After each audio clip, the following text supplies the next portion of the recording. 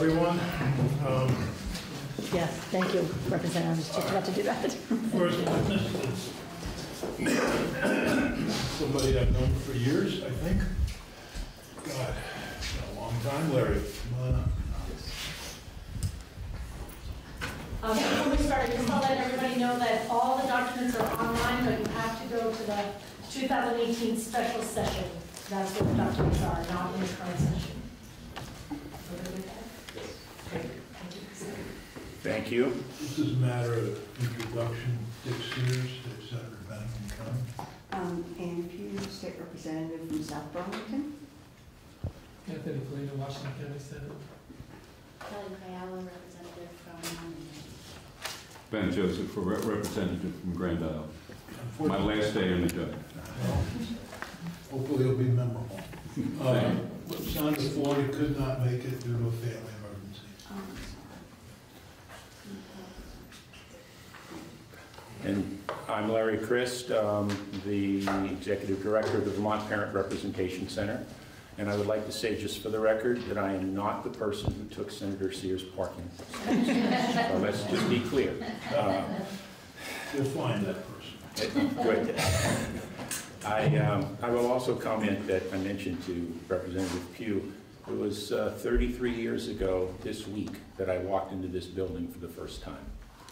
And it seems like it was just yesterday. So, first, I want to apologize for having to be here to testify, because I am probably the individual in the room who is going to be the skunk of the party. I'm here basically to present the findings of a report, which I think most of you or some of you have received copies in the past. It's called Bending the Curve to Improve Our Child Protection System. That report, by way of an introduction, is a 117-page analysis that was 9 years in the making, over 2 years in the writing. It's based on the experiences of this small nonprofit agency that was founded 9 years ago with the purpose of assisting parents who are at risk of having their children, particularly very young children, go into state custody. The report is an analysis of that experience, and that experience involved, at this juncture, over 500 families. And I would also add that that experience mirrors the experience of a sister agency, CHINS, Vermont, who has served an additional 500 families during that same period with much the same results. My fear in this process is that some of you know me, others look at me and say, well, who is this guy who's walking into the room and presenting this analysis as though he really knows something? First of all, I don't know a lot, but what I think I know, I sometimes know a bit about. But I have a long history in state government. I have a long history in working with programs and reforming those programs, as I said, going back some 33 years ago now. But I am only the spokesperson for a process that involved a great many writers and reviewers. This document was peer-reviewed by individuals, knowledgeable individuals within Vermont, and experts in the arena of child protection from outside of the state as well. It's not a document that comes from one person or even two people. And I would have to give most of the credit to this to my predecessor and co-author Trina Beck, who has done a tremendous amount of work in this area and who has forgotten more about child protection than I will ever know. The purpose of my being here today: present an overview of the 9-year analysis, present an overview of the recommendations, and frankly to urge the legislature to take affirmative action so as to avoid future litigation in this arena. Overarching findings from this report. But I want to couch this with just a couple of data points. For the past 12 years at least, our reports of child abuse and neglect have increased by about 1,000 to 1,500 every year. That data is there. At the same time, those of you who sit on this panel are aware, the state's population has not changed. It's remained static. So somehow, Vermont is managing to generate 1,000 to 1,500 new abuse reports and neglect reports each year, with a population that remains almost exactly the same. However, with the increase in reports of child abuse and neglect, our rate of investigations has remained almost exactly the same. And our rate of substantiations has remained almost exactly the same. But the system has been flooded with new cases. And as I think we all know, the courts are backlogged. DCF is awash with cases that usually exceed the national standards for caseloads. But all of that's happened in an arena where Vermont is ranked as one of the best states to live in, and we are one of the most family-friendly and healthy states to be in. There is a disconnect someplace in this process. You can't have a static population, but increase rates of abuse and neglect at the same time that you're one of the best places in the country to live in. Those just don't compute. Overarching findings from this report, and I want to be clear, this report doesn't point a finger at anyone. It points fingers at the system as a whole, a system that has existed for several decades now, a system that many of you have struggled with trying to figure out how to make it work in a way that benefits our children and our families and the state as a whole. This is not directed at the current administration or previous administrations. There is a great deal of responsibility that covers a great many people, not any one individual. The first and most important finding of this report is the fact that there is no place in this system where the system is held accountable. No one does. No one is really responsible for the outcomes. The system is broken into categories. We have a child protection agency. We have a prosecutor's system in the state. We have a judiciary system in the state. But no one is really responsible for the outcomes. Most people aren't even sure what the outcomes are. Current oversight by the administration is virtually non-existent and has been for some time. And oversight by the legislature, pardon me, is ineffective because the enormity of the task you're trying to deal with outstrips the resources that you have to monitor the system. The system operates essentially on a basis of trust, but don't verify. And the reason that verification isn't there is because the system operates in almost total confidentiality. And I'll make an analysis. The Chinese built a wall once, a great wall.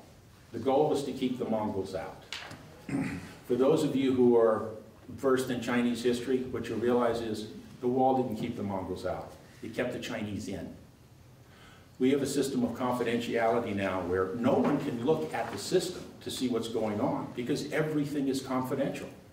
It is virtually impossible to actually review cases. It is impossible to be able to track complaints.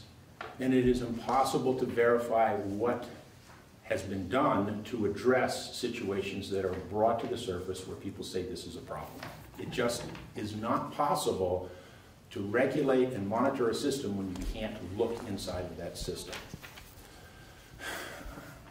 Performance measures focus on process, not outcomes.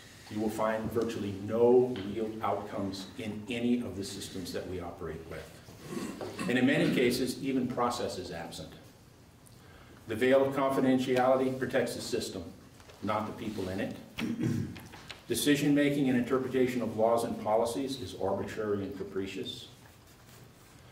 Misfeasance, and I'm sorry to say, in some cases, malfeasance have become the norm rather than the exception in this system. Individual workers are largely untrained and inadequate to the tasks that they're assigned.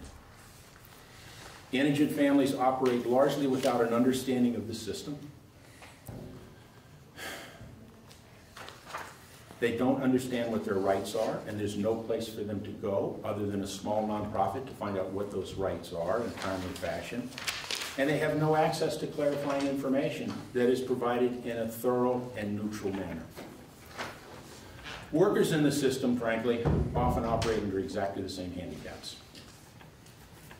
Internal reform is precluded by a pervasive culture more reminiscent, and I hesitate to use this word, but it is what we have experienced, of Vermont's early eugenics movement. We're not talking about Native Americans, we're not talking about indigenous people, we're talking about poor people at this point.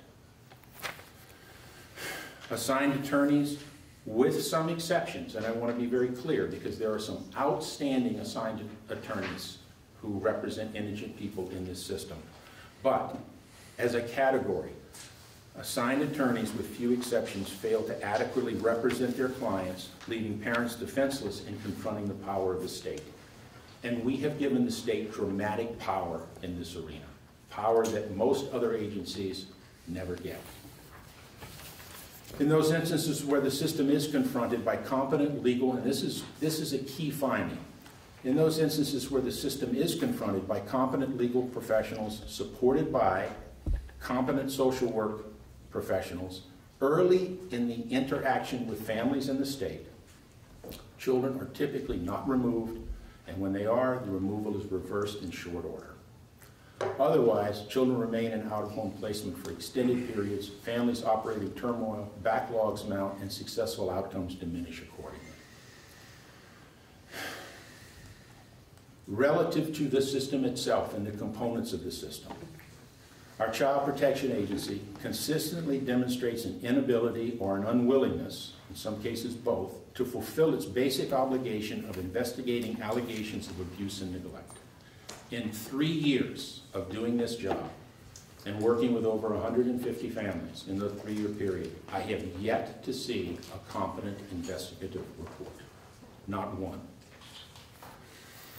The system denies parents due process in reviews and fair hearings by violating state statutes and fair hearing standards. And all one has to do is look at some of the footnotes from the Vermont Supreme Court to see where this has been identified. It operates absent meaningful oversight and without discernible quality assurance or complaint resolution process. If you have a complaint with regard to DCF, there is virtually no place to go where you can be guaranteed that that complaint will be addressed. The system has a pervasive culture of, we don't need to investigate allegations, we know these families. And it operates under a veil of confidentiality that serves to protect both misfeasance and malfeasance when that does occur. And I have experienced it in the process of this job. One brief example. 2-year-olds found to have multiple concussions. The 2-year-old is reported as possibly suffering from abuse and neglect. Through a process, a dual state process, the 2-year-old and another child are allowed to leave Vermont, go to another state where they are supposed to be housed, when in fact they're brought to a homeless shelter. No one bothers to find out whether there's actually housing for these folks or not. The parent who resides in Vermont was the subject of a 4.5-month investigation in which witness testimony was not truthfully reported by the DCF investigator, and in which a doctor's report was basically turned around. A doctor who said, this does not appear to be non-accidental, was transformed into, this appears to be a non-accidental accident. In effect, after 4.5 months of children being spirited away from the state, the mother who had taken the children out of state is found to have abused physically the same child again, who wound up with additional fractures. In the end, this family in Vermont received a letter saying, we've investigated and we have found that there's been abuse, but we don't know who did it. That's what the letter said. The reality was there was no investigation of significance. Multiple witnesses were offered and not interviewed. One witness was brought back to Vermont from out of state twice for interviews and was never interviewed after multiple meetings with the district office, the district director, and an investigator. That's not an exception. That has become the rule in my experience with this process and our program's experience. Our public defender agency routinely employs private attorneys who, in many cases, never meet their clients. I'm not kidding. Never meet their clients until minutes before a court appearance. It doesn't matter if they have represented them for a month, a year, or 2 years. They don't return phone calls, they don't return email messages, and they don't know who the clients are. In many cases, what you will find is that families are told to plead to the merits simply because the attorney does not want to have to do the research to verify whether what DCF has said is true, is actually true. They don't hold strategy discussions, they don't review documents, they don't develop evidence, and they don't present witnesses. In large part because they aren't compensated with sufficient resources to do the level of work that they're required to do. The second largest complaint that we receive through our helpline is people calling to say, how do I get my attorney to represent me? And we have a whole litany we go through with people as to what they could do, and it involves sending them certified letters. It involves then sending certified letters to the Office of Defender General, and it involves actually developing their defenses and giving it to the attorneys and saying, please present this in court. In instance after instance, it does not happen.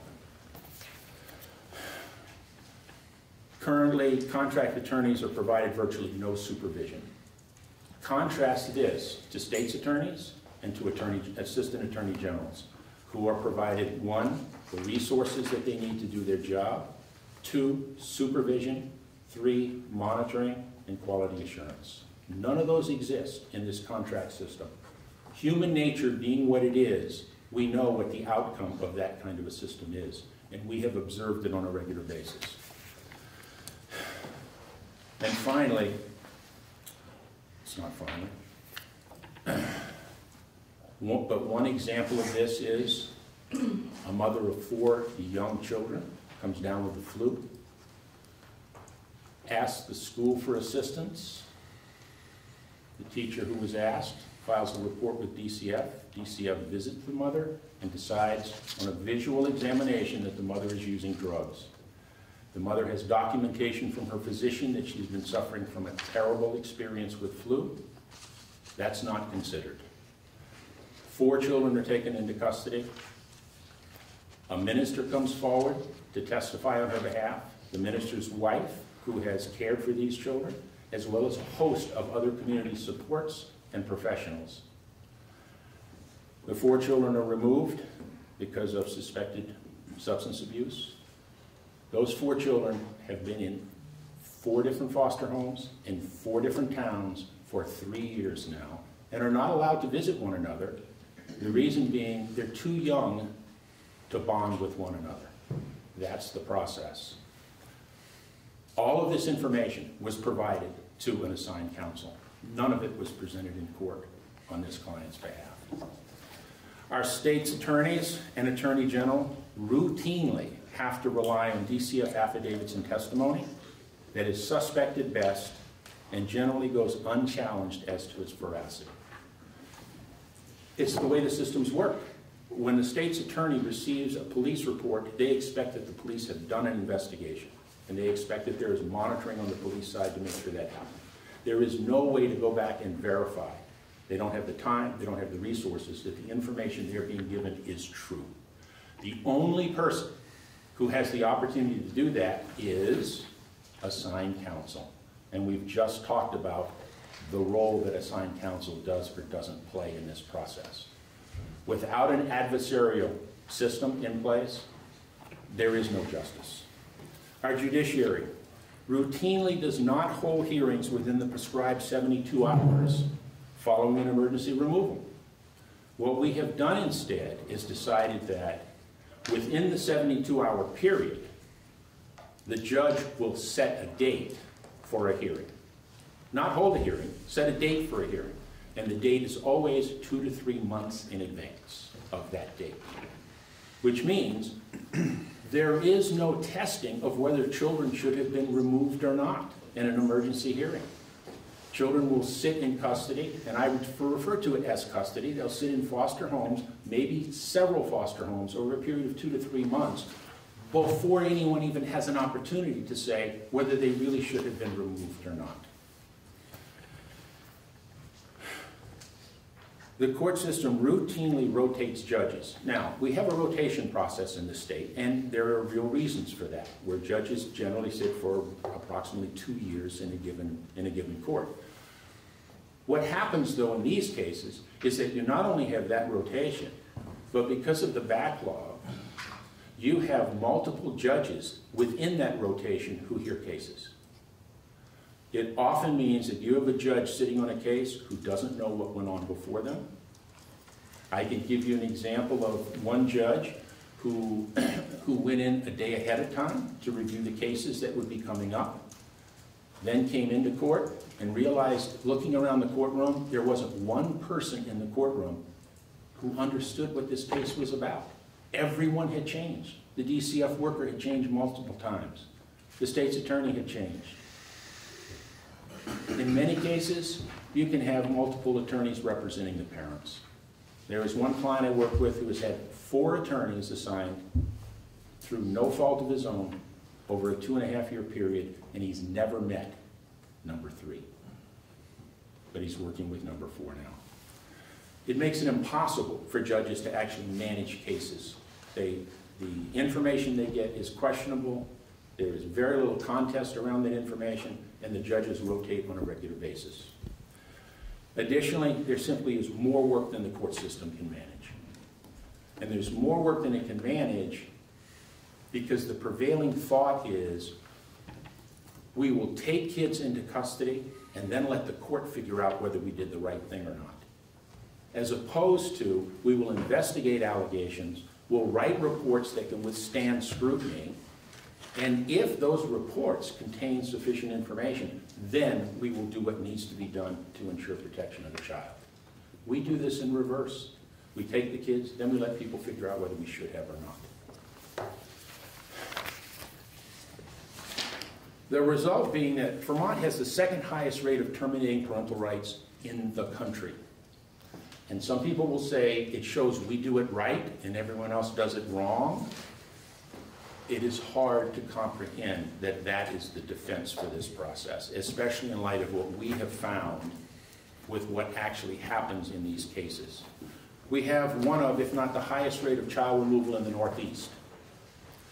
Somehow, there is something in the water, in the air, in this building, who knows what it is, that causes Vermont parents to be worse than all the other parents in New England and most of the other parents in the country.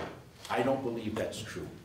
I think what we have is a systemic failure, a system that has collapsed upon itself, and the end result is we have children who come into custody who shouldn't be there.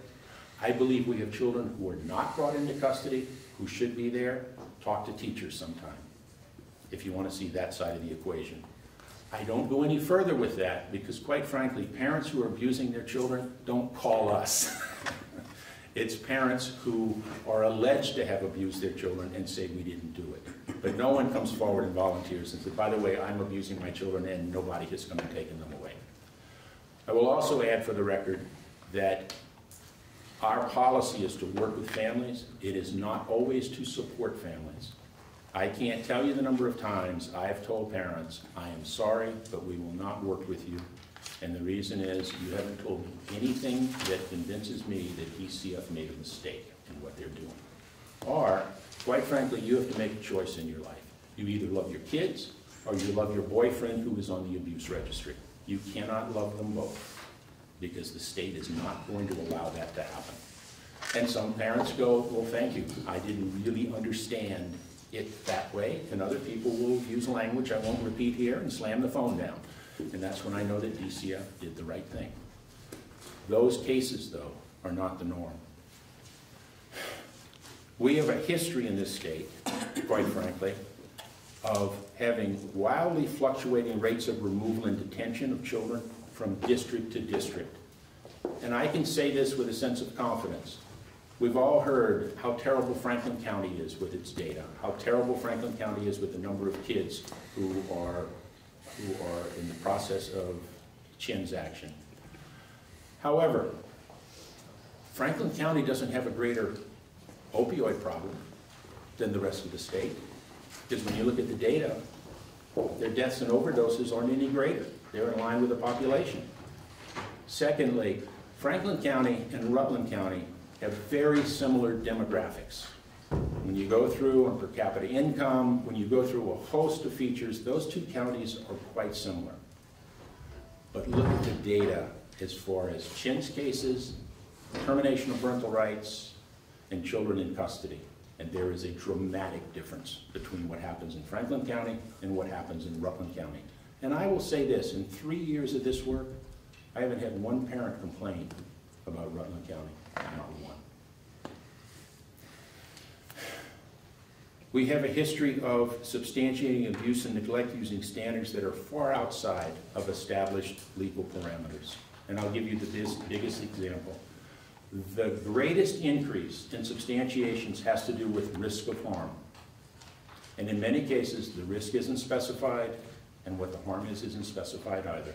Risk of harm has de facto become abuse and neglect unto itself. That's not how the statute reads, and it certainly is not in the descriptions that are provided in the statute as to what constitutes risk of harm. But that's what we substantiate for now, risk of harm. I have had families that have been told that hanging their clothes in an indoor line over a wood-burning stove is risk of harm. Having too many pets is risk of harm. Having to walk a mile from the school bus stop to the house is risk of harm. This has really gotten to a point where it doesn't mean anything anymore. It has become totally subjective, yet people are substantiated, and substantiated on a regular basis. Our system routinely coerces family into open family service cases, absent any findings of abuse and neglect. Once you come to the attention of DCF, you are going to have an open case. It doesn't matter what an investigation shows or doesn't show. And if it turns out that there is no abuse or neglect, and there really aren't services needed, you are still going to have an open family services case.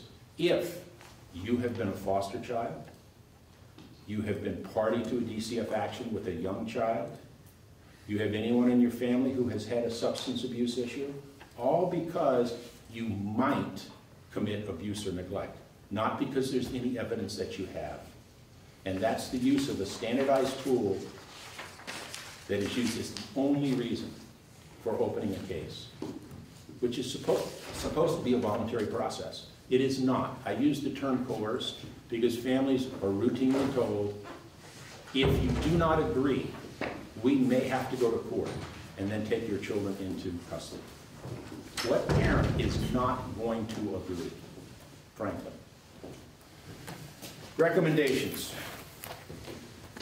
And let me just add this before I get to recommendations. All of that I have described so far is what we believe has contributed to the monumental backlogs in our system.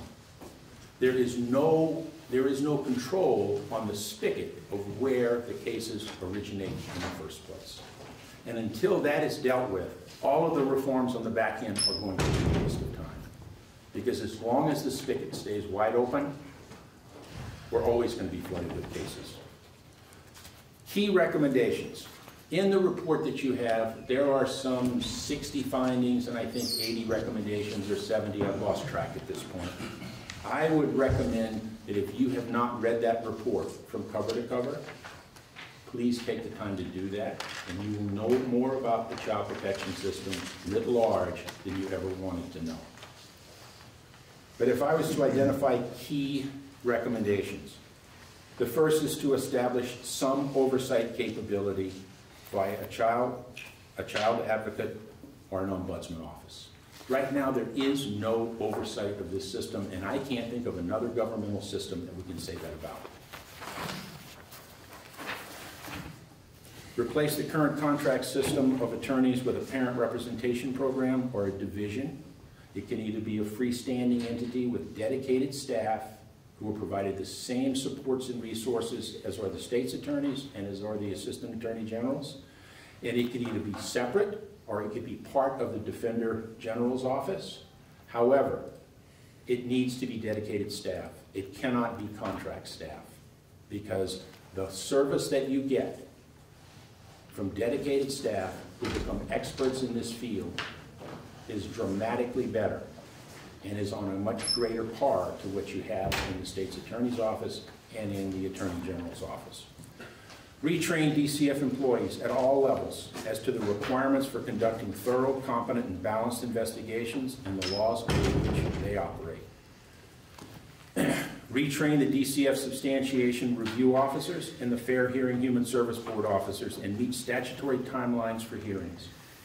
You have created in this legislature a requirement that a review of substantiation is to be held within 35 days of a person asking for the review. The wait is now between 6 and 8 months.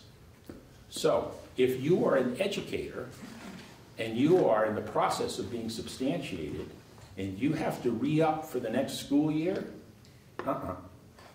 If you're an employee of a human service organization and you've lost your job because of the pending substantiation, you can't work until that is resolved. 6 to 8 months. That's the operation. The answer when it is questioned why the delay, it's because DCF can't keep up with the number of appeals. That is not a rationale for not following the law. The second piece, and as I referenced the Vermont Supreme Court, it has come to light a number of times now that in fact the review and hearing officers are meeting with parents, asking them to defend themselves without a clear sense of what they're being substantiated for, and then holding ex parte communication with DCF to find out what's not really in the record and what haven't they been told before they make their decision. That is not due process. That's a violation of state and federal law. I'm trying to. Yep, time-wise. 30 minutes. And we're okay. over that. The last piece of this is that given the grievous nature of our findings, it can be assumed that Vermont is vulnerable to litigation involving a systemic violation of individual rights guaranteed at the federal and state levels. This report gives the state an opportunity to get ahead of that process. And I'm going to close by saying this. We are now at a point where no one can say, I didn't know the system was that bad. No one can say that now. This report is public. Too many people have seen it. And we will all be held eventually accountable for what we do with this information. Thank you. And I thank you for your indulgence. Any questions? Larry? I get, one question that pops up is, I agree that confidentiality does prevent real review, but you only get a certain number of cases. You don't hear Correct.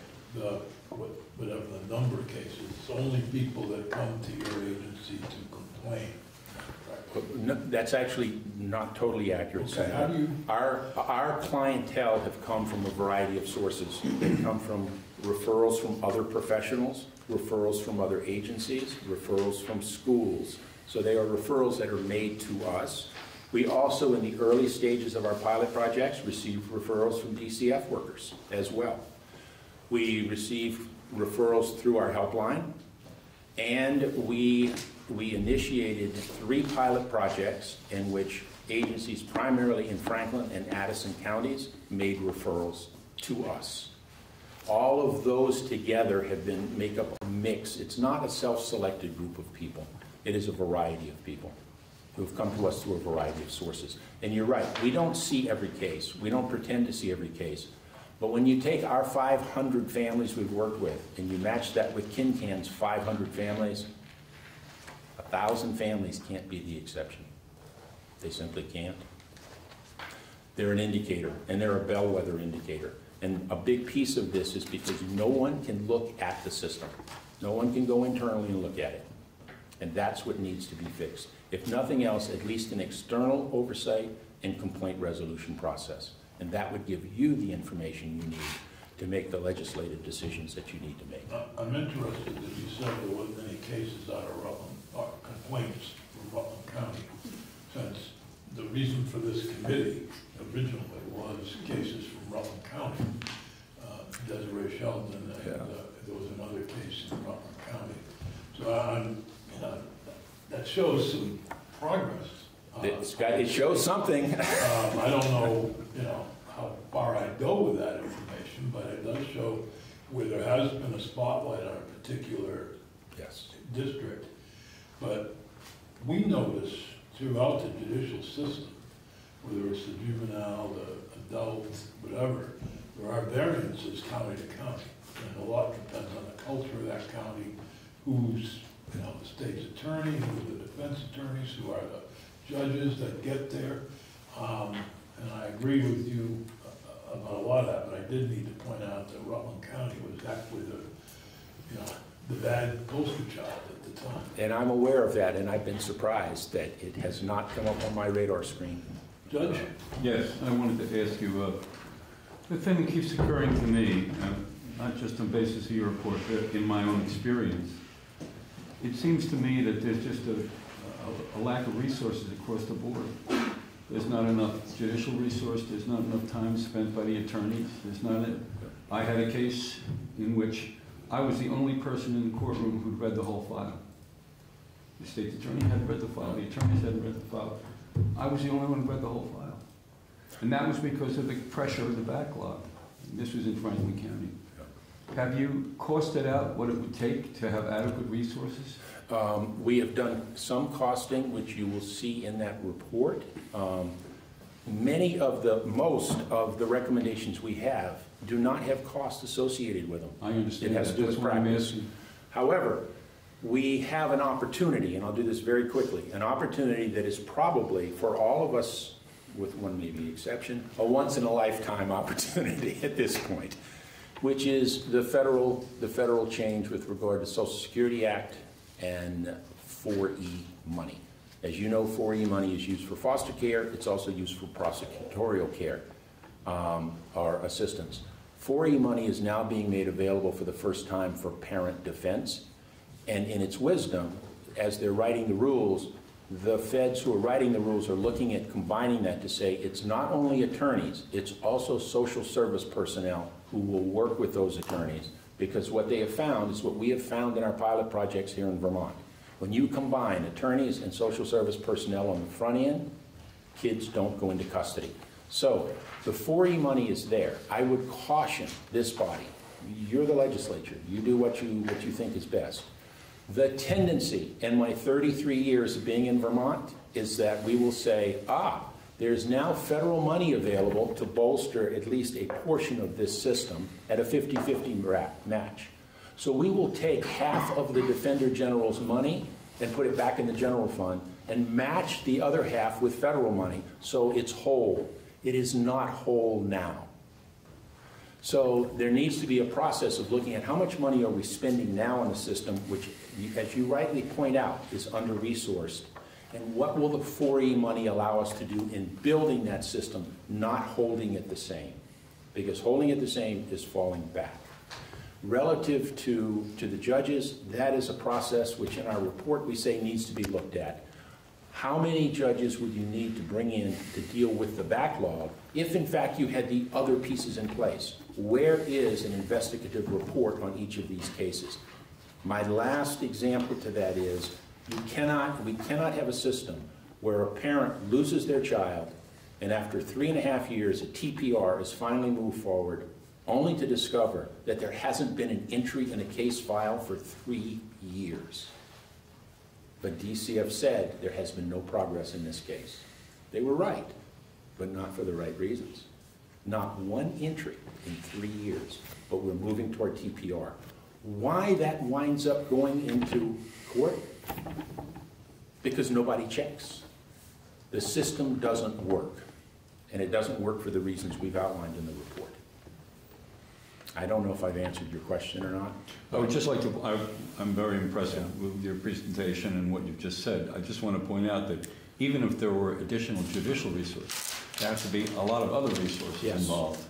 So we can't just focus on the lack of judicial resources. Although I would say that 4E money being used both not just for attorneys but for social service personnel will serve as a release to what is now a pressure cooker. Thank you. Thank you very much. Thank you. We as legislators get complaints from both sides. I've got a complaint from a foster parent right now, a foster family right now, that they don't understand why they can't keep this kid, that the kid, they want to adopt the child, they aren't able to because the father's holding up the system, they're blaming the court, blaming DCF. So I'm dealing with them, you know. So it cuts both ways. And we as legislators get complaints on both sides, and it's really difficult to, I appreciate the report, I appreciate the effort that was put into it. I see former Commissioner Bill Young behind you, and I'm assuming that he had something to do with this report. He's just here to keep an eye on me, Senator, to see if I've improved in 33 years. All right. Well, Can I just thank say- you. Yeah, go ahead. It's not really a question, but maybe it's an observation, you probably won't want to respond on, but it seems like the report outlines problems at every level, you know, from Yes. the DCF, the judges, the lawyers, whatever, and it's almost like a conspiracy of silence in a sense, like, why is this not come forward sooner? Where's the whole, you're saying the whole system is totally broken. I think that it has not come forward in whole cloth, simply because there are very few agencies that have seen all of the pieces of this, and the best response is the editor of one of the state's leading papers called me and said, we have grappled with these pieces of the puzzle for years. This report finally puts a picture together to show us that it's a systemic failure. It's not just a problem with DCF, or just a problem with the courts, or just a problem with parents. It is a systemic collapse, is what it is. And we have an opportunity to fix it before someone else comes in and makes us fix it, and it costs us a lot of money. Thank you. Thank Thank you. Other questions? No, Thank you very much. Thank you. Representative Botany is here. How's your constituent down there, the former governor? Is he okay? Doing great. Just put an addition on his business, because business is so good for him. And Last text I had from him, he was holding a couple of pigs, baby pigs. thank you for the chance to be here.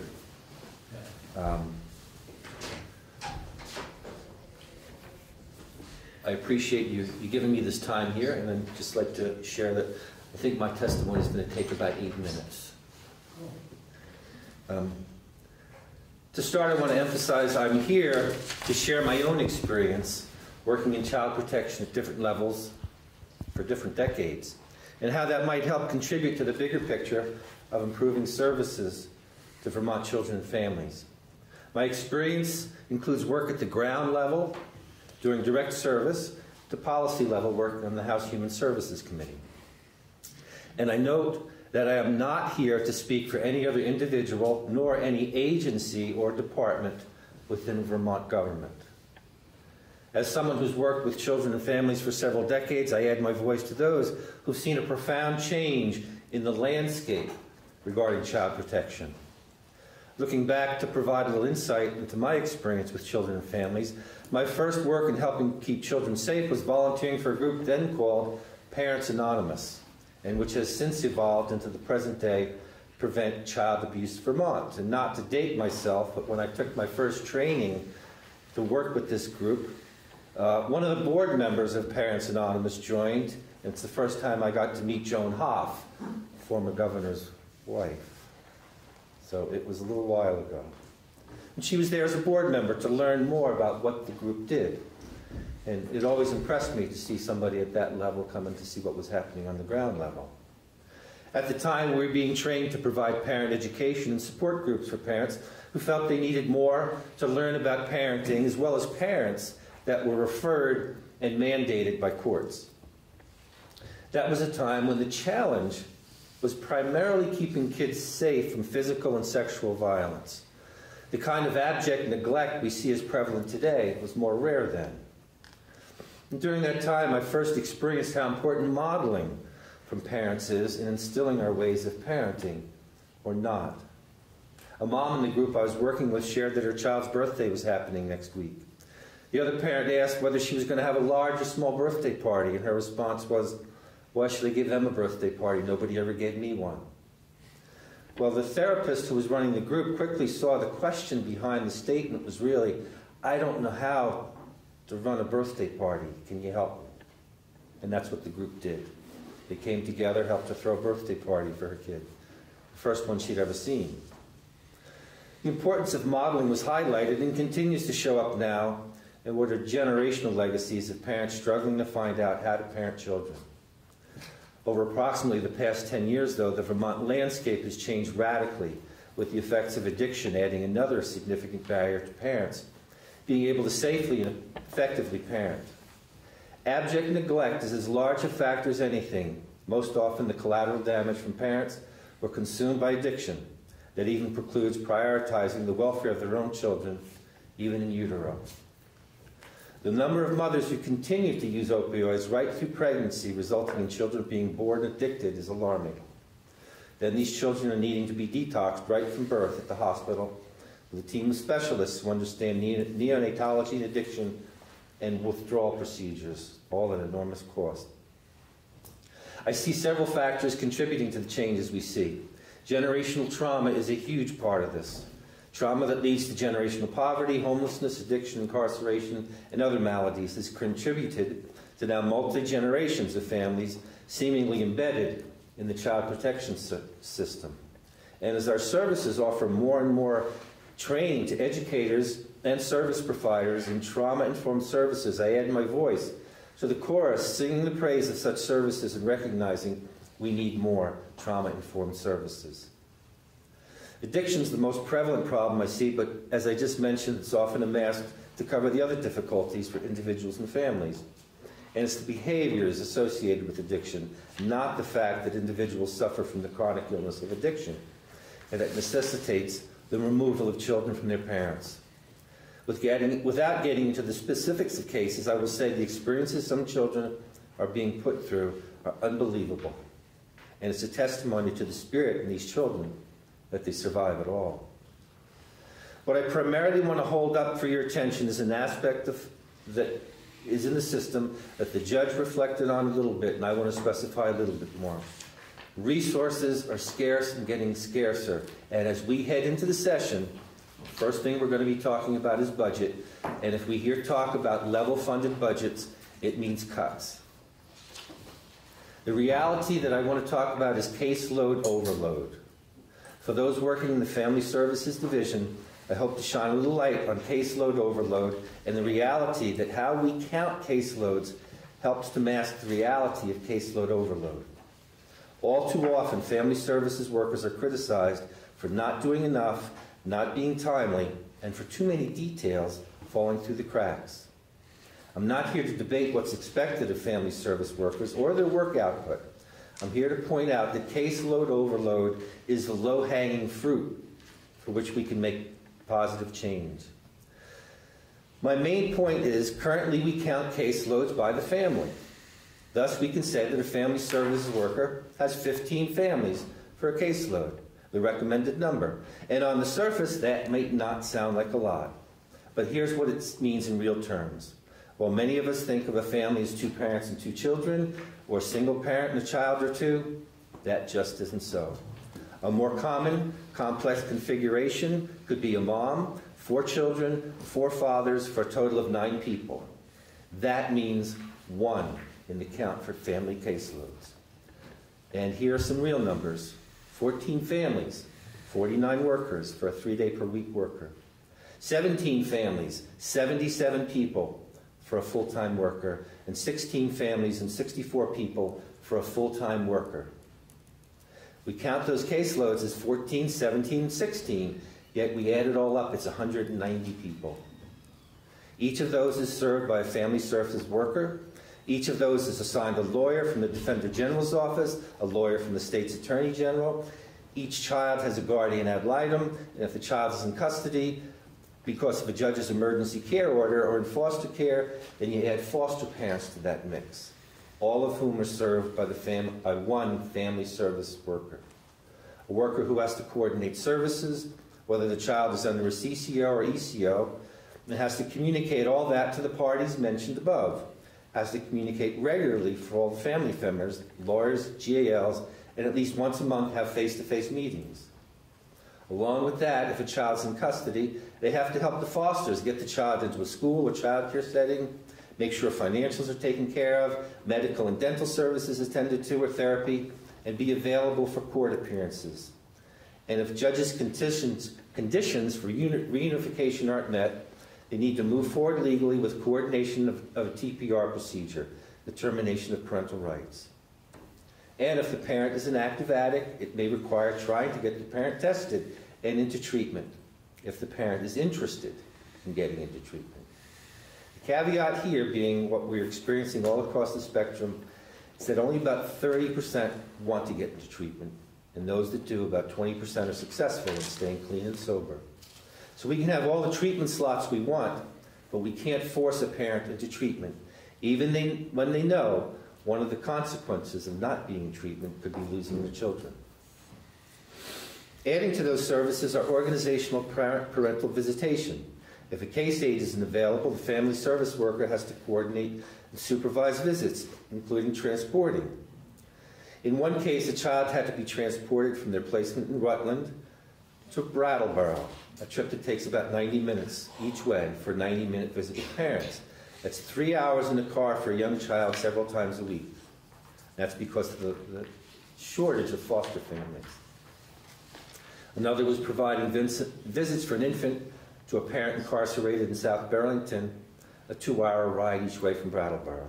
And lastly, another visit entailed 4 children in 4 different foster homes. And again, this is not an unusual configuration.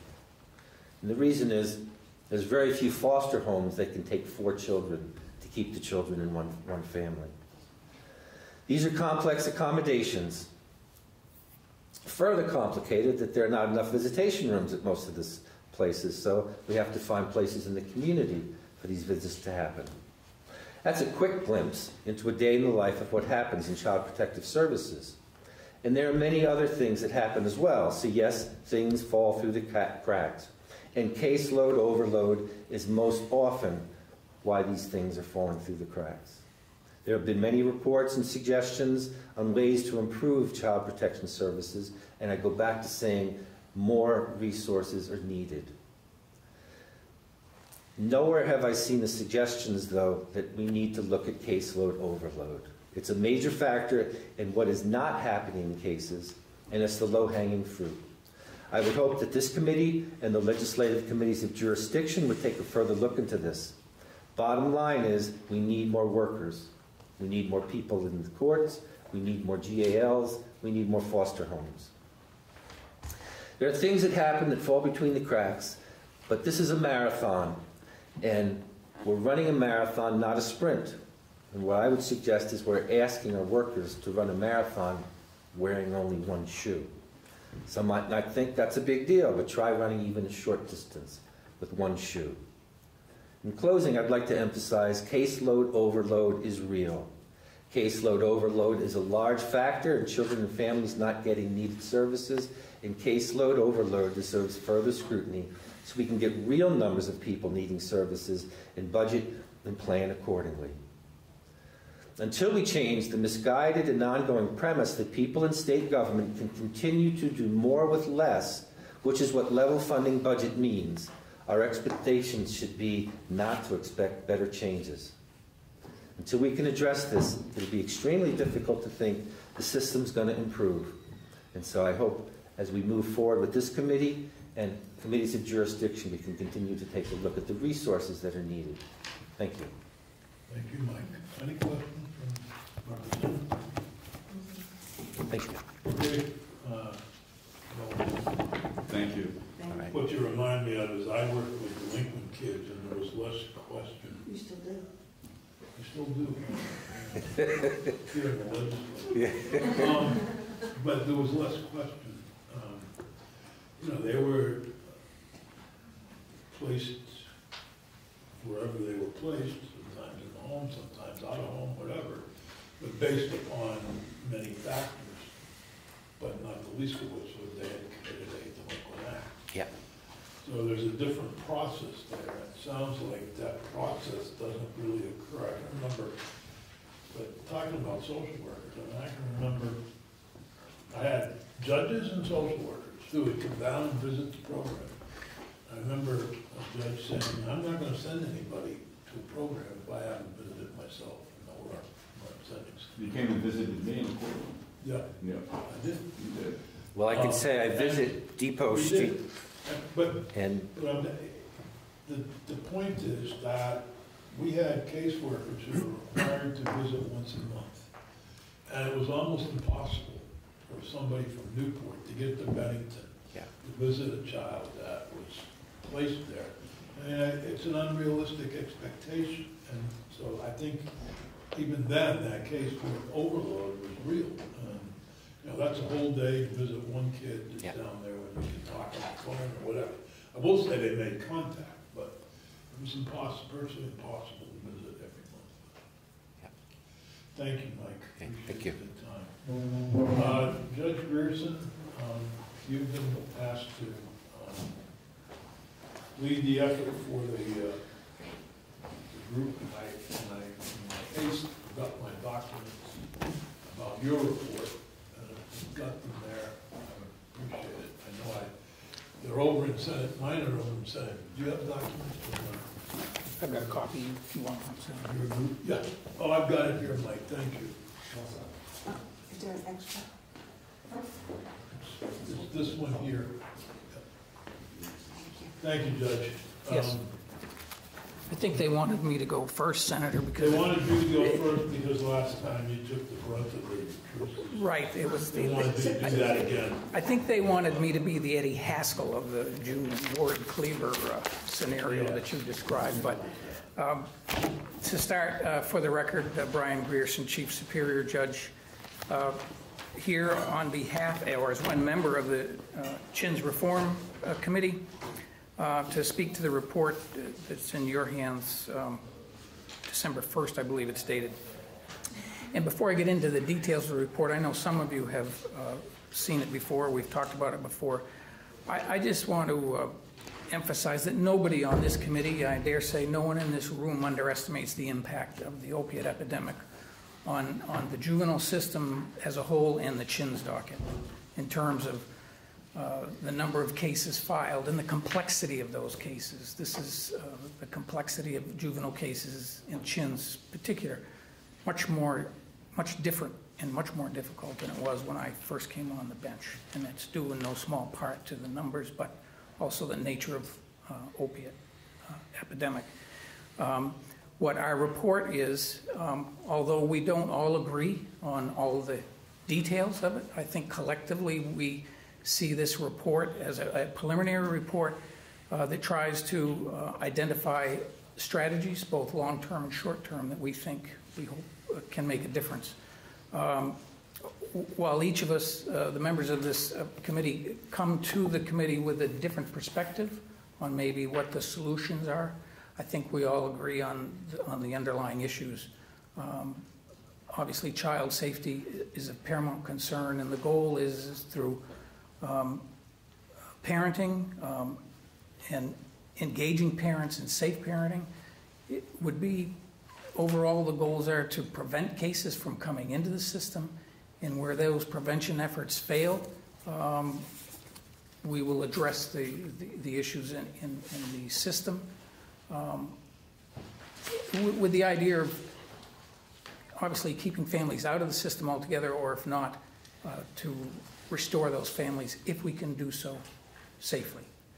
I think, and I would ask the committee as they're reviewing our report, and to review it or to consider it as a preliminary report,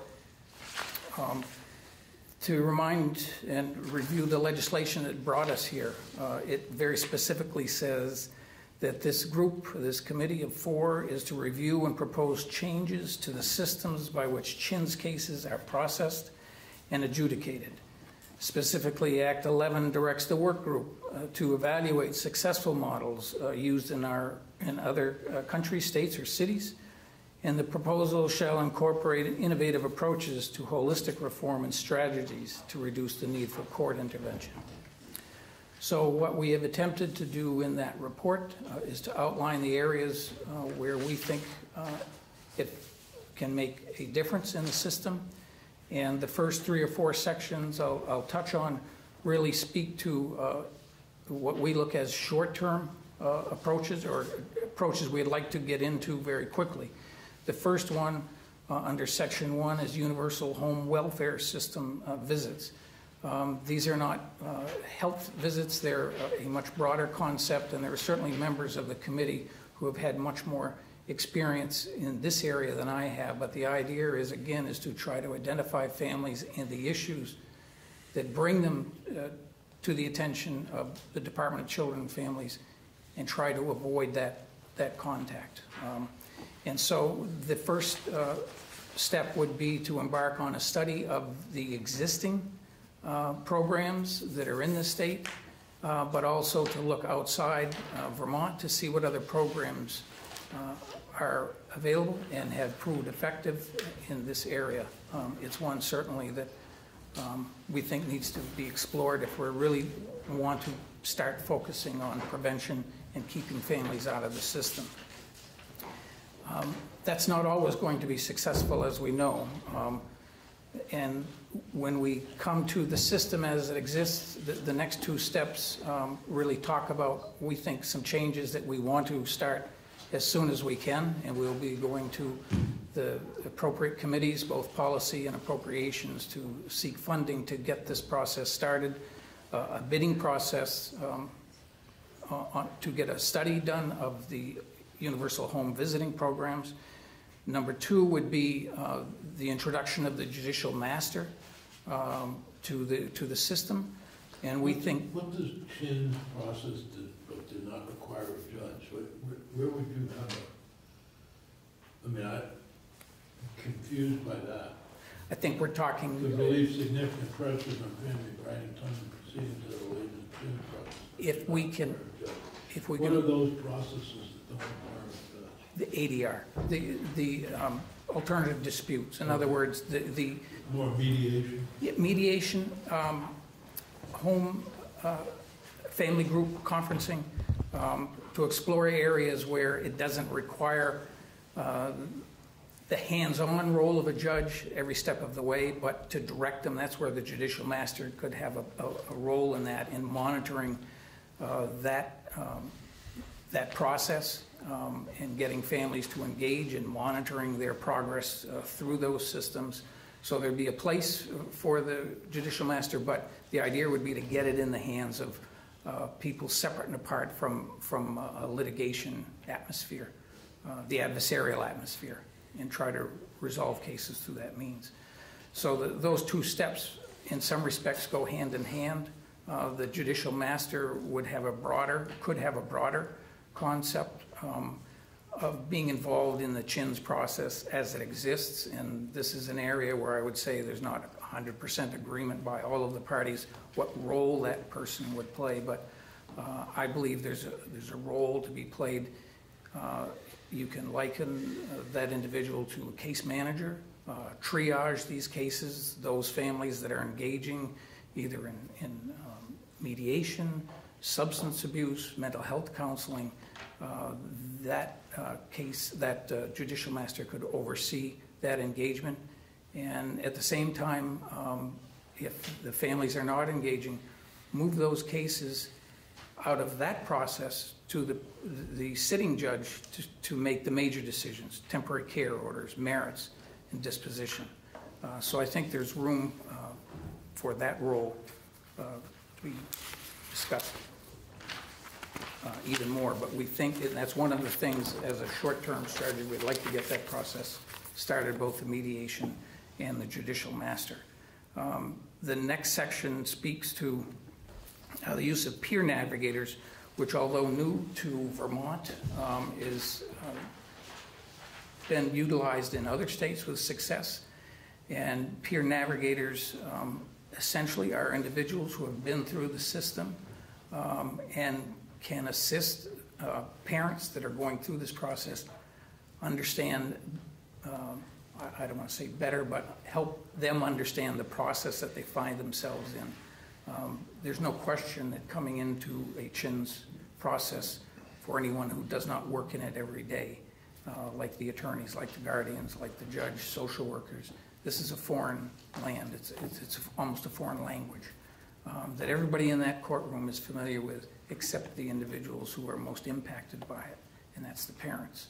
So the idea behind peer navigation is to have someone to assist them in understanding the process.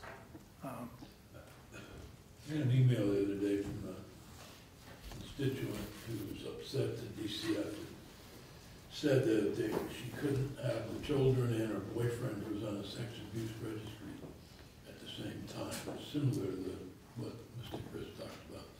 How the heck does a peer navigator do any more than just say, you know, you got two choices? I understand what you're saying, but it just seems like to spend $900,000, I'd rather have you spend $900,000 on more judicial masters, frankly. I mean, a peer navigator is great, but I told, you know, yeah, DCS has a responsibility. He's on the sex offender registry for abusing a child.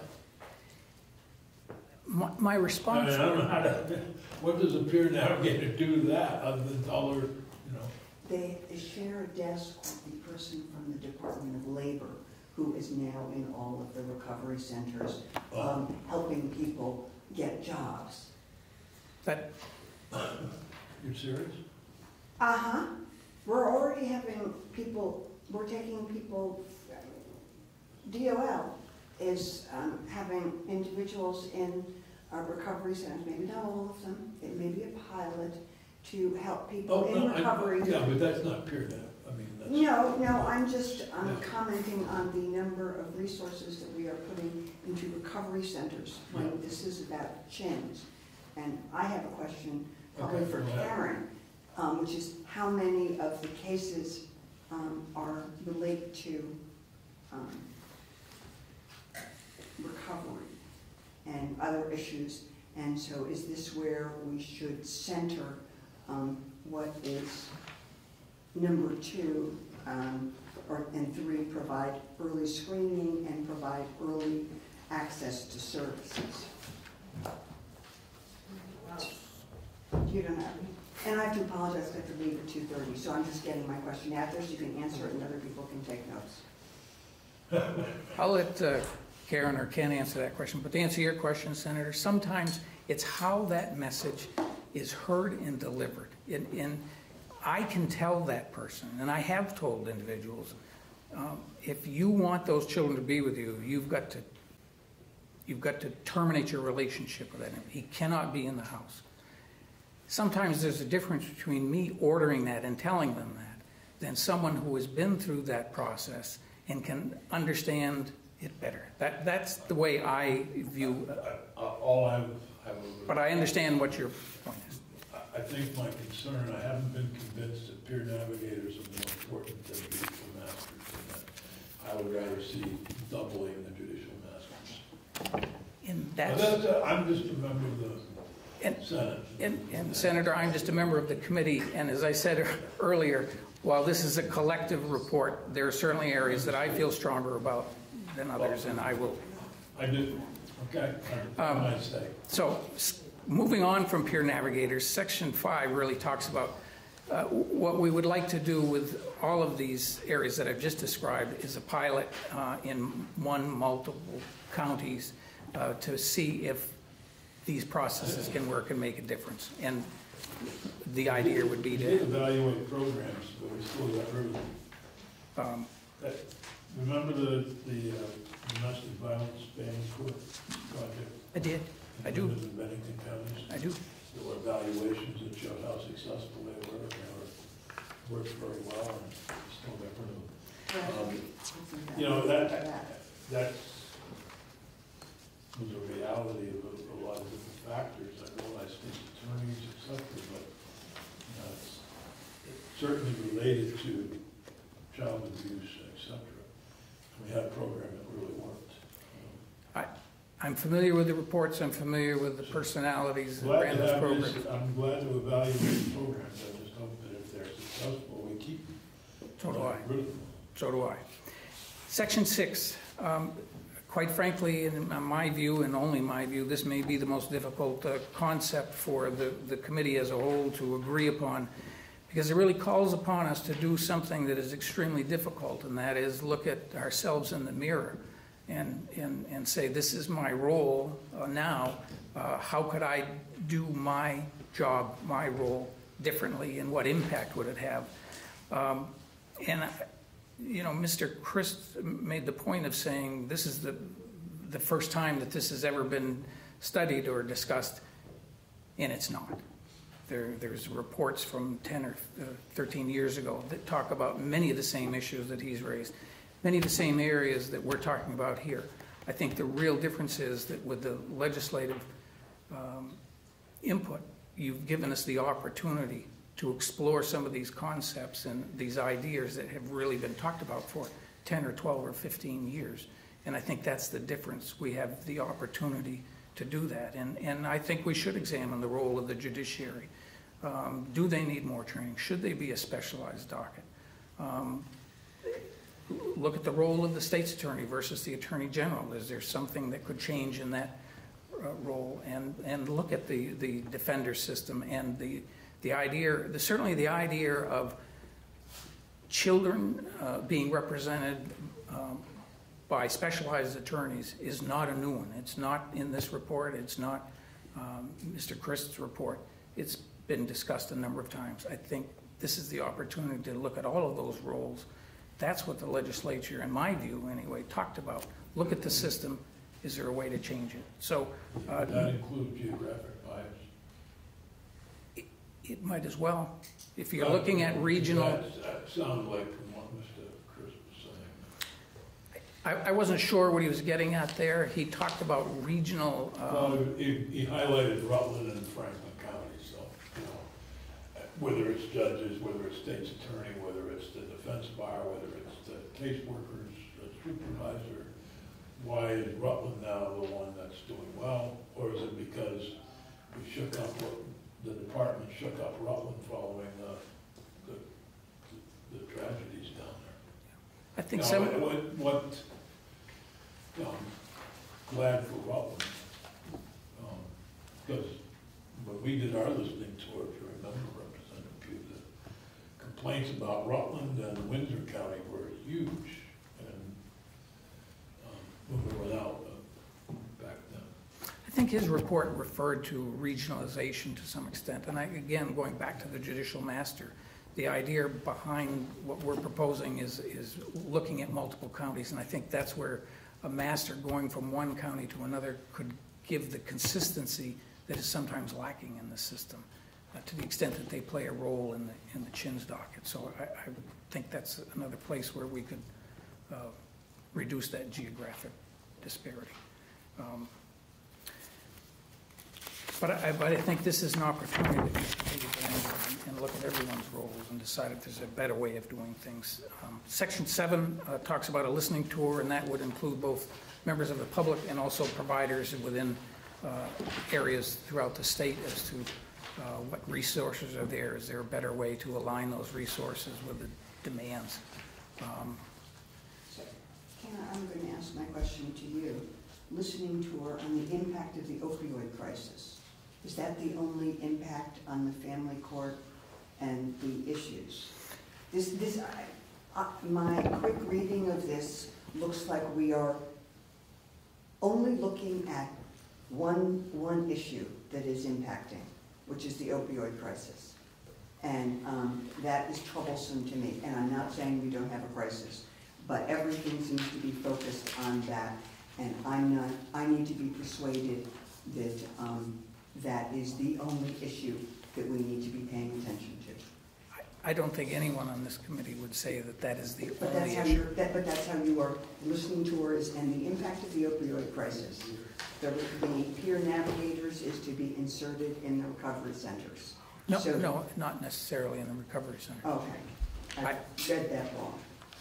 Maybe I need to reread that portion, but I wouldn't see the peer navigators necessarily in a recovery center. They could be right in court when these people are. But I would say no. Certainly the influx in filings is clearly driven to a great extent by opiate epidemic, but that is not the only issue. But that's certainly the one that is driving the caseloads and is a major significant factor in CHINS cases. That's where we've seen the greatest surge in filings since the opiate epidemic hit. That's why I think there's a lot in this report to that effect. And we have the data.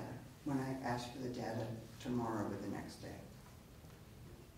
You can ask for the data tomorrow or the next day, and we'll get it to you as soon as we can pull it together. You're basing this on the increases based on the number of all of that, and thank you, trust and verify. And I believe we have the data to support it. Overall, we would need someone, if we ultimately get to that point, to have a project manager to oversee all of this, because the four of us are not in a position to do that. I'm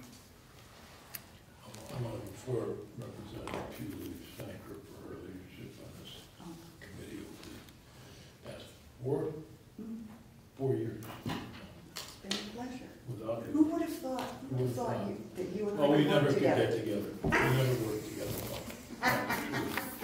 On the other hand, I hope once there's a Senate chair of health and welfare, that the four of us with Representative Brad can sit down and talk about how to present this. I agree. I look forward to working with you again, and we'll have another medical marijuana bill pretty soon. Oh, thank God. There's one thing that I'm sure will be in it. We'll have to talk. We can talk. Maybe, fifth time around, we could get a big agreement on that item. Thank you. Thank you. Sorry, and I apologize. Who would have thought the day before? Yeah, who We're was starting. We have too many meetings. That's my overview, unless the committee has questions. Other questions for Judge Grierson that haven't already been asked? Thank you. Thank you, Senator. I think Ken Schatz and Karen Shea are coming together, or separately, or you, and Karen doesn't want to be with us anymore. Yes, we can do it. So let me start. For the record, my name's Ken Schatz, Commissioner of the Department for Children and Families. Hi, and I'm Karen Shea. I'm the Deputy Commissioner for DCF Family Services Division. So I want to start by thanking you as members of the legislature. I think you, in creating this work group and asking us to provide this report to you, actually did listen and recognize that we do have a crisis in our child welfare system. And then you did ask us as four stakeholders to try to do our best to come together, to look at that system, to try to come forward with transformative ideas, recognizing that this is an extremely complex system, challenging system with a variety of issues that are involved, and you asked us to do our best to present ideas to you with some specific dollar amounts to address those issues. We've come forward, as Judge Grierson has described, with a package of approaches, recognizing that this is not a simple situation, nor is it a simple solution. What I would say to you is that, just partly in response to Representative Pugh, that actually while the opioid epidemic is an incredibly significant factor involved in our child welfare system and the rise in the number of cases coming into our system, it is not the only issue. Let me be clear. Homelessness, other barriers in terms of transportation, childcare are factors that are very much involved in some of the issues and challenges that some of our families face who come to our attention and into our system. What we've tried to do is come forward with a proposal that really recognizes that we can't just fix this system with little Band-Aids, that we need to recognize the numbers of, and I agree with the issues regarding resources. You've heard me come to you on numerous occasions as a committee with Karen and I showing you data regarding the caseloads and workloads of our staff, of the court system, of all the lawyers involved, indicating that we are all overwhelmed. but just providing more resources, and we do need more resources to be clear, but just providing that is not the answer. That's why, as Judge Grierson indicated, and I appreciate the fact that the four of us were able to come together to think about and recommend to you, the first approach is to recognize we need to do something to support children and their parents to try to avoid abuse and neglect, avoid coming to the attention of the system in the first place. And that's why we had agreement with respect to this home visiting approach in terms of looking at how we can address issues upstream as it's described or early on to try to avoid those problems. And let me be clear, the focus is on the child.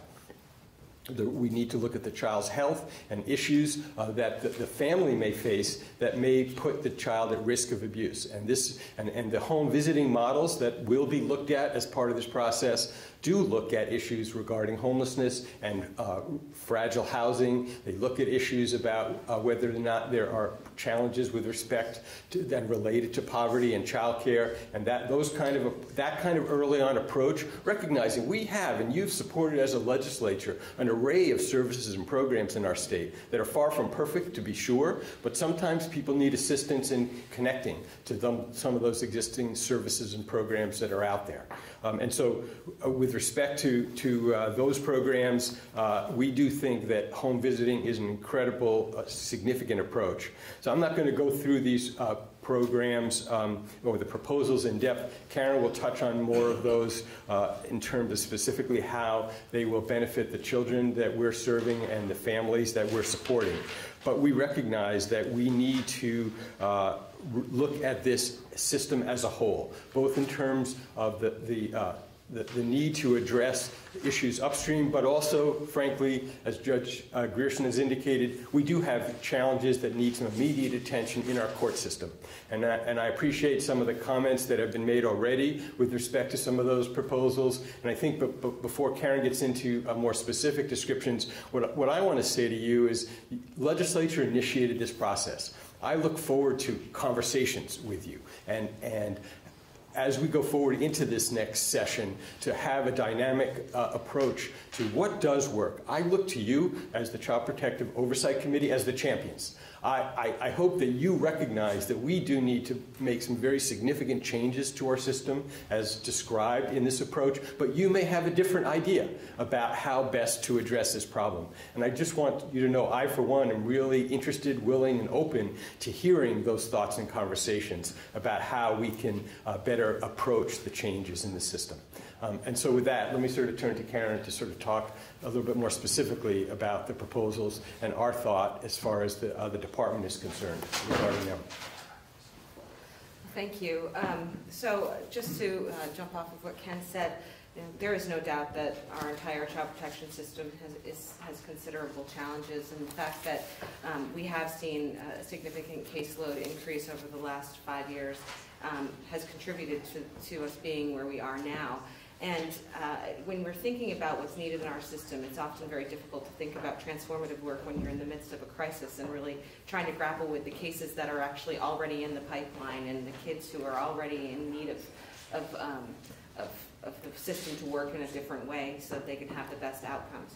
But I think that when you really look at what was offered in terms of an opportunity from the legislation that brought the four parties together to talk about a path forward, is it really challenged us to look at how do we transform the system so that those who actually are in it over the long run have a different experience.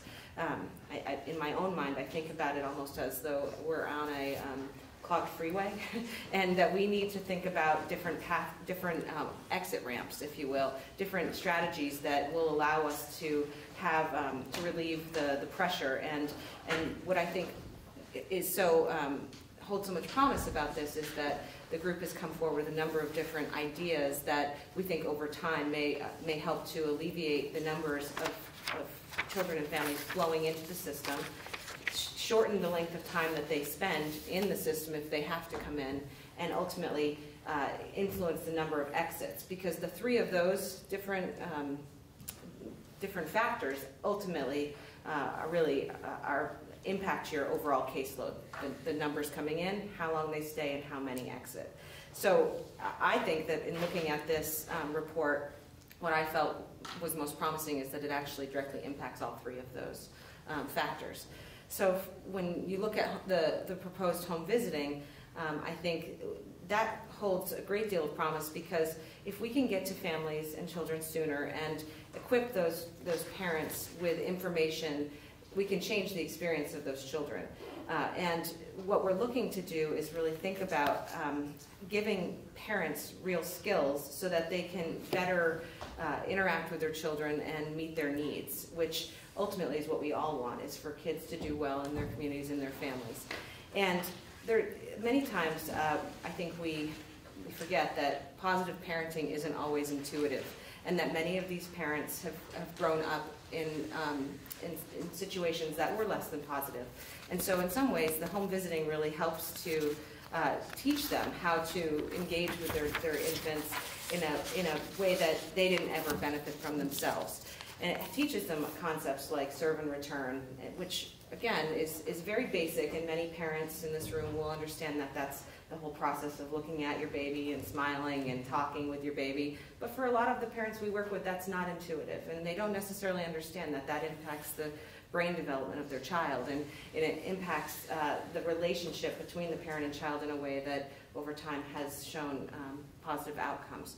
So if we can start to get to parents earlier to help them learn those skills, there's a lot of research that shows that that is a way to stem the tide of cases into the child welfare system. Additionally, it helps that those home visitors can also help parents to navigate complex systems. It can help them to access resources that are available within the systems, but that really sometimes parents are challenged to understand how to get access to. So things like housing or financial benefits in the community. Home visitors, in their process of having a relationship with a parent, can identify those things that are needed and make referrals and connections that might otherwise, those opportunities could be missed. And there's also, I think, the benefit of home visiting is early identification. If there really are problems, if there's patterns of behaviors, substance use disorders, mental health issues, those home visitors can identify those things earlier and help make connections to available resources, and can get to problems before they become intractable, and often they would stem the tide of the case coming towards the child welfare system. Home visiting also normalizes the use of help. It normalizes the experience of parents in accessing information, because in that relationship they are able to ask questions and gain information in a way that feels safe and less intimidating. And so I also think that none of the members of this group believe that home visiting is going to be the only answer. But again, it is responsive to addressing the flow of cases in, and I think that in combination with other parts of the proposal, like alternative dispute resolution, there's a potential to have fewer cases coming in, and if they do come in, having them stay for shorter periods of time. I remember when street checkers was an idea that was going to solve the problem. So this is an unlike that. Back, you were there when that street checkers were incorporated into our system. That's the precursor to our barge program, Balanced and Restorative Justice program. Yeah, so it's not unlike that, where you would have somebody who could come into a family and help them. Exactly. What happened to the street checkers? We still have the barge program, Balanced and Restorative Justice program, and those folks do a lot of the work that used to be called street checkers. Just evolved into a larger program. Actually, in some respects, I think an indication of its success. So moving on to alternative dispute resolution, I think that going back to earlier testimony, I would never presume that every time. I'm talking about the alternative dispute resolution first. Okay, I'm sorry, 400,000.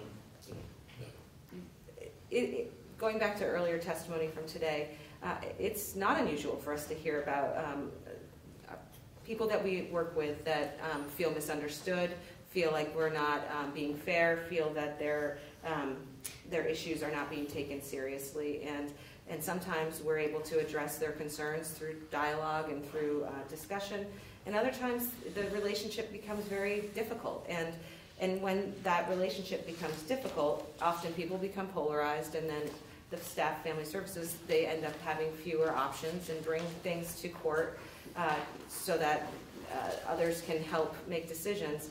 And I think that there are times that alternative dispute resolution could be applied early in a case or before filing that might alleviate the need for the court process entirely. So if you think about before the filing of a petition, perhaps there could be a family group conference where families come together with a neutral party to try to sort out the issues, or some type of mediation.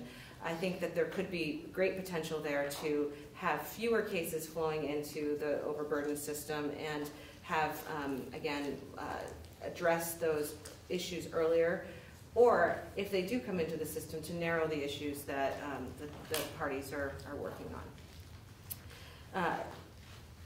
The judicial master, I think, is another approach that I think would be getting at cases at a different stage. Ultimately, those would already be in the CHINS process, but if we could carve off or create an opportunity for some of the issues that are taking up valuable court time, valuable judicial time, valuable attorney time, ultimately we could see a ease in processing the cases that need to be in the formal process, and have people having a different experience in that in their life of their case. Going to the issue of peer navigators, I think there's no denying that the opioid crisis is a factor in the increase in our caseload. We continue to have issues with mental health, homelessness, a variety of factors that lead families to come to our door.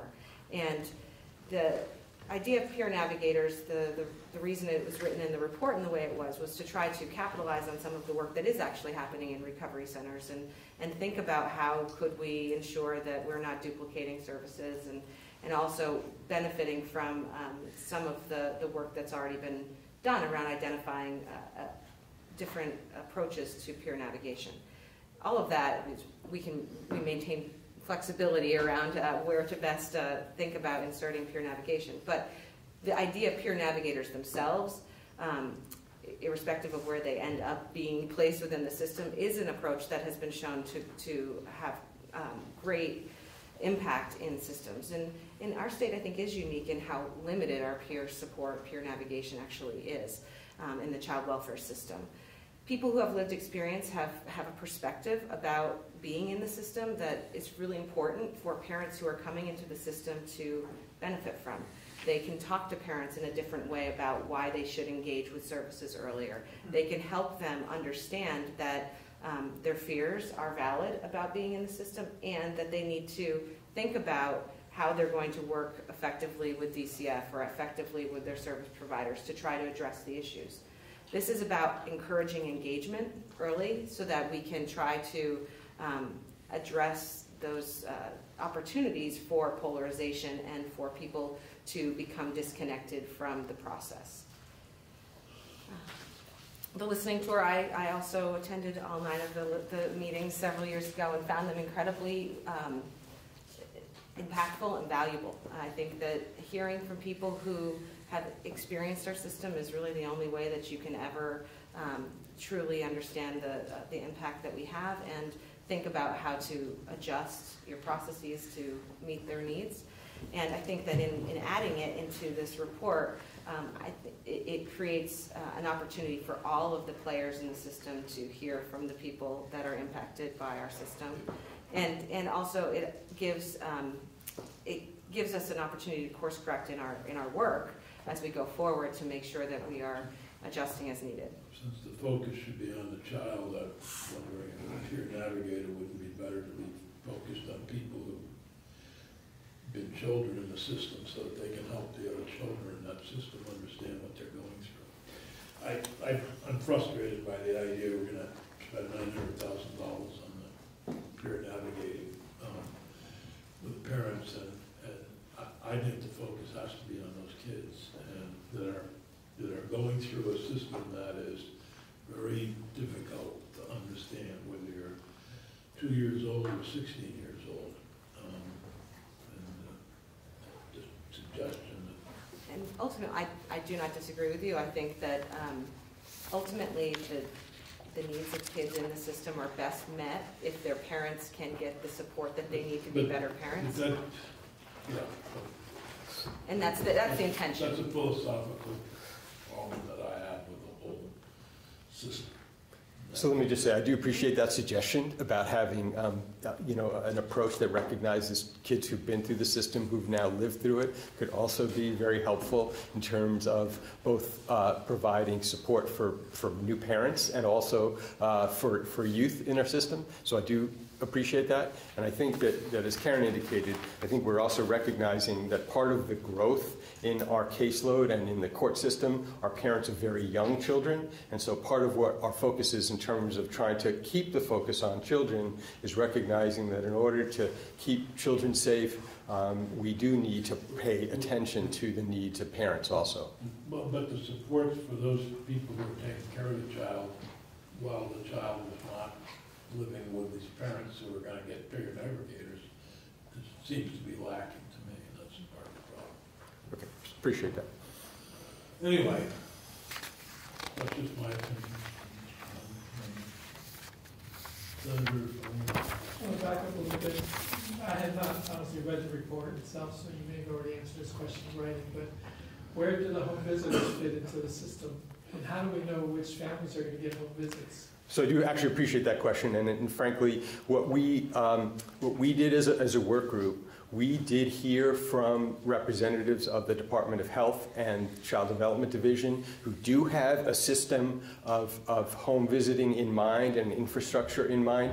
But as a committee, what we wanted to do was first, before we landed on utilizing that system, that infrastructure, to have a consultant review what we have in Vermont, to compare that to some existing and the best practices and research on home visiting before making a specific proposal.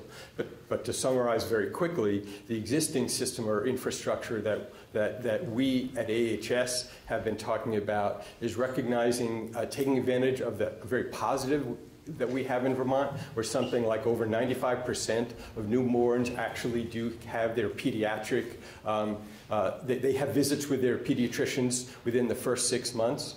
So the idea would be to embed family support workers in pediatric practices, and then to have there be referrals to home visiting programs based on the specific need of the family. So that some might need a very light touch, but other families might need more sustained home visiting if there are significant issues or challenges with the child or the family's ability to support the child. But that's, as you may have heard in other contexts, that's the infrastructure that we've already been talking about and working on within the agency. But before moving forward with that specific one, what the report talks about is first engaging a consultant and then coming forward based on the consultant's report with a specific proposal of a model. I'm also wondering whether, going back to what Larry Chris was talking about child care advocates, something, phrase it something like that. So we have a health care advocate, we have a long-term care person. I'm not saying it's good, not saying or suggesting, I'm just wondering if you thought about that. Absolutely, and there have been conversations over the last few years, and it's interesting that you mentioned that model. Healthcare advocates exist and make sense because there isn't a legal system in place for people who are receiving health care. In fact, in this system, we do have a lot of players, a lot of accountability, specifically in terms of our court system. And so that every case does go through a process of involvement of, obviously, DCF, a state's attorney, a guardian ad litem for the child, an attorney for the child, parents' attorneys. And so we do have a substantial level of accountability in our system as it exists now. We have the Supreme Court who hears appeals on a regular basis, a Human Service Board in certain situations that hears appeals of other matters. What I would say to you, if anything, with respect to, I don't believe we need another ombudsman to say, disagree with the attorneys involved or the judges involved, or for that matter DCF, if in fact we've already been through this process of having a court make decisions in the case. What I do think that might make sense, and depends on where we go with this, is somebody looking at the system as a whole rather than individual cases. That is, that as we go forward in looking through your direction to us to come up with a transformative approach to our system, we may want to talk about, at some point, somebody continuing to look at the system as a whole. Now, having said that, we do have committees that already do that. The Vermont Citizens Advisory Board, the Supreme Court's Task Force on Children, already do that to a certain extent. We may want to talk about something a little different. But my perspective is we actually already have a tremendous number of players looking at the system. But as Judge Grierson indicated, it's not as if we're saying all that's working perfectly. One of the reasons in the report that we do talk about a review of the whole system is to recognize that we also want to take a look at that as a whole. It could be as a result of that report, there might be a recommendation that would come forward that would be a little bit different. Other questions? Karen? Thank you very much. Okay, welcome. Marshall?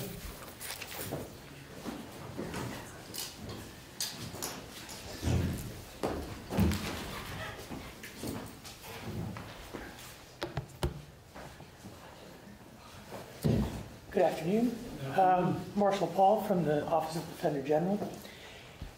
Rather than going, since we've sort of walked through the report a couple times now, rather than going through the report yet another time, if it's okay with the committee, what I'd sort of rather do is share, rather than sharing our sort of specific interpretation of each one of these items in the report, tell you just a little bit more about sort of our approach to what this problem is, what this report's intended to solve. And the way that I would characterize that is that from our perspective, there's really two problems that when you take the charge to the committee and look at how does that break down in practice, there's really two problems. One is the number of cases coming into the system, and the other is the number of cases that are currently in the system. And specifically, what I'd say is exactly what I said when we were here a few weeks ago for joint justice oversight, which is that there's been a lot of suggestion about ways to build up, bulk up the system so that it can handle the number of cases that are coming in, or arguably could handle the number of cases that are coming in. I don't believe that's actually possible. I don't believe that's possible even if we could hire the attorneys we needed, the judges we needed, the social workers we needed, and then all of the collateral resources that go along with that, court clerks, court security, attorney staff, social services staff. Even if we could hire all of those people, we simply wouldn't even have the physical infrastructure to do it. We ran into that problem when we were addressing, one of the first places that the bubble, the increase in CHINS filings hit in a really dramatic way was Franklin County. And we ran into that problem up there. We had the resources, we had the ability to hire more attorneys, to bring in more judges, and we didn't even have the court space to do it. It ended up having to take an extra period of time to convert jury rooms into court space, and that's not something you can do everywhere. And so from our office's perspective, this is, at its core, this is a problem that can only be solved by reducing the number of cases coming in, which really means that this is a prevention problem. And that's why there are, this report reflects an emphasis in some areas on prevention, is because without prevention, we can keep doing everything that we can do to try to make cases move faster, to try to hear the cases more effectively, more efficiently, and more accurately. But we will never be able to address the backlog of cases, as Representative Murwicki described it, I think the caseload overload. We'll never be able to address that unless we have a really strong prevention component. When it comes to the question of the cases that are in the system now, I think that this sort of, because recognizing that prevention is a long-term thing, you can't you can't prevent your way out of a problem this year, you can't prevent your way out of a problem in the next few months. That's a long-term thing. And so the question of what are the short-term ways to address not the cases coming in, but the cases that are already in the system. The one that I would want to highlight in there, because I think it's a particularly interesting one, it's one that we've had discussions on since this report was written, and I think come up with even a little bit more refined of a direction, is the idea of using alternative dispute resolution to get some of these cases that could be resolved without the adversarial process of the court system out of the court system. And I think that one of the most interesting solutions to that that's really been proven in a bunch of different locations is using something that's either mediation or family group conferencing, which is a different form of alternative dispute resolution that's designed specifically for child welfare cases, and actually has a pretty long history. And one of the things that I think is very appealing about it is it's because it's probably the form of alternative dispute resolution in child welfare cases that has the longest history. It also has been studied a lot. The model has been refined a lot. And so there's a real, you don't have to build up something from scratch. There's really been a proven model. There's, trainings are available, so it's very easy to get somebody trained up to facilitate a family group conference. And so the idea of providing an opportunity for every case to go to some form of alternative dispute resolution before it hits that, before it goes to trial in the CHINS system, and to sort out those cases that can be resolved in other ways, I think is a really important one, and really reflects, I think, at its core, all of the interests that have been represented here today. I mean, we've heard from Larry Christ from the Parent Representation Center, Representative Merwicki from the social services side, the judiciary, the Department for Children and Families, and what I think is so valuable about the alternative dispute resolution models is that it's a way to address that backlog of cases that doesn't take anything away from anyone. It's not something, there's been discussion about ways to do it by speeding up the process, by creating presumptions within the law that would, eliminate hearings, things like that. It doesn't do anything like that. Instead, it's just about seeing whether or not there is some overlap between everybody's interests, that rather than focusing in a particular child welfare case on where there is disagreement and litigating that disagreement, to see if there's areas of agreement that can be kind of capitalized on and used to resolve the case in a way that doesn't require going through the court system. So that's been our office's approach to this entire process, is that those are really the two areas that we are interested in pursuing. As others have said, we don't have universal agreement on everything that's contained in this document. And I don't think it's, I think that because this is a document that is still in a process that is still ongoing, we're still having those discussions, it's not going to be productive for us to sort of, identify and hash out every disagreement that we have here in this committee. But I do think that the important thing is that what this document is a reflection of is sort of our shared commitment to finding solutions to this. And really it's sort of, it's surprising, and it's, I'm very impressed with the work the committee has done, in the sense that we're four people, four organizations that have very different approaches to this work and very different roles within this work. And yet, on those core issues of prevention and finding ways to use alternatives to the adversarial court process to resolve these cases, there's actually been, a lot of agreement. If there's specific questions, I'm happy to answer. Or general questions, any questions. I'd like to focus on prevention, that's all. I think that's what we need to talk more about that. I think prevention is, and I think just, from a from a macro scale perspective, one of the things that's really interesting is that's also become a focus at the federal level. There's in the past, the guidance that's provided around federal money has not been as focused on prevention as it is now. So it's not just here that we're seeing prevention as being a really critical part of the child welfare system. It's a nationwide thing at this point. Thank you. James?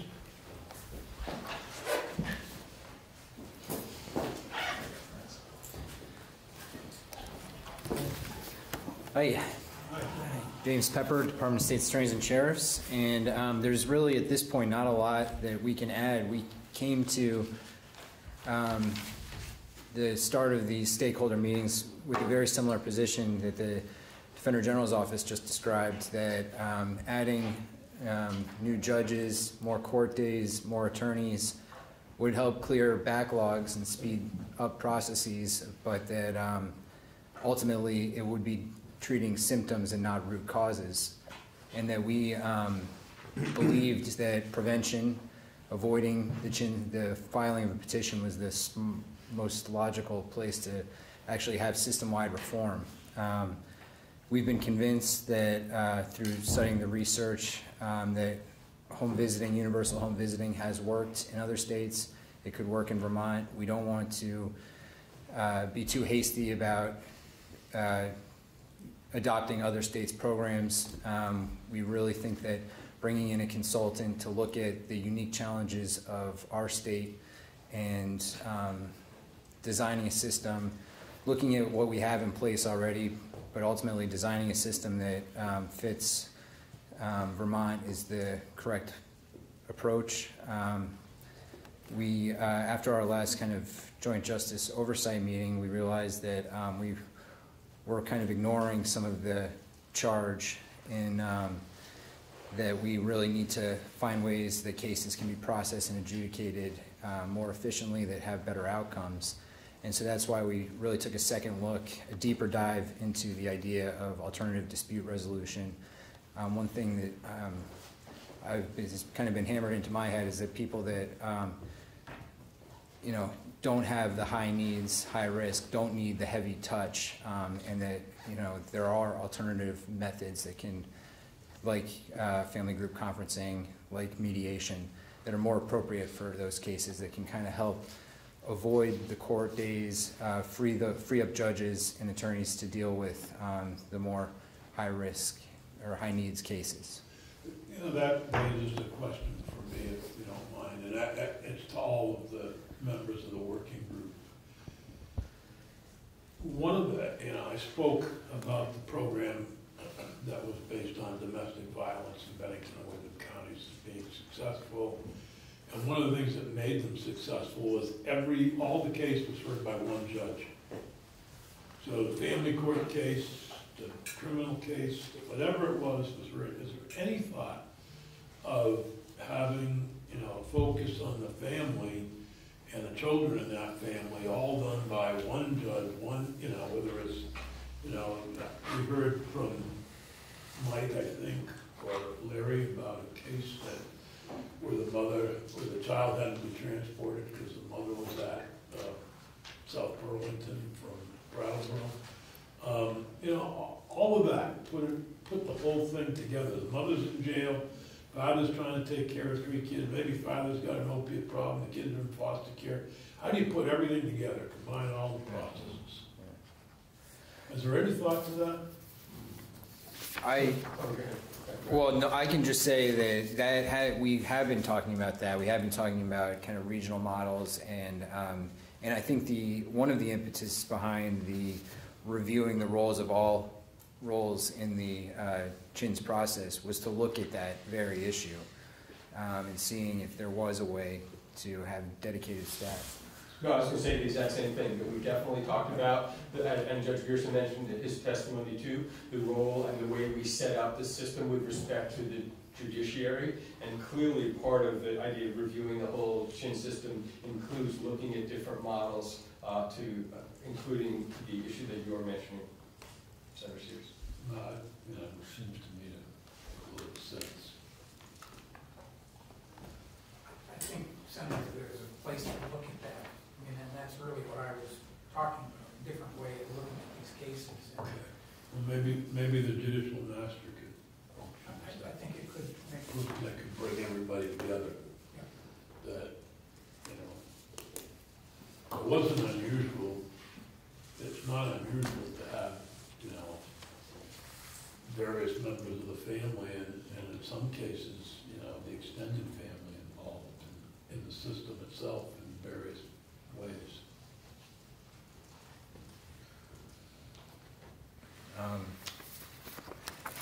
I think just piggybacking down on something that Marshall said, that mediation in Arizona, for instance, is embedded in the CHINS process. It's a requirement, and it's something that we could certainly, I think, benefit from looking at how Arizona does it and seeing if that makes sense here. But again, you know, the report, again, I would just echo something that was said by Judge Grierson, is a work in progress right now. We're not there.